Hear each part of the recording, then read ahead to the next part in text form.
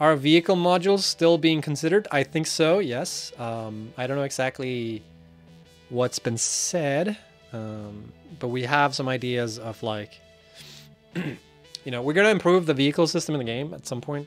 We are kind of working on that already. We've started working on doing vehicle simulations. So I think vehicles are already a little bit better in Update 4 than they were previously, but there's still more work to be done there, and we might also make some changes to vehicles. We won't necessarily add more vehicles. I don't think that's going to happen, but we are probably going to add like maybe some customization of vehicles, or maybe like some extensions to vehicles. Maybe that's kind of the path that we're thinking of going down, but a little bit too early to say yet, because we still need to, like, the vehicle system is very tricky, because we need to either like rework it completely from ground up, or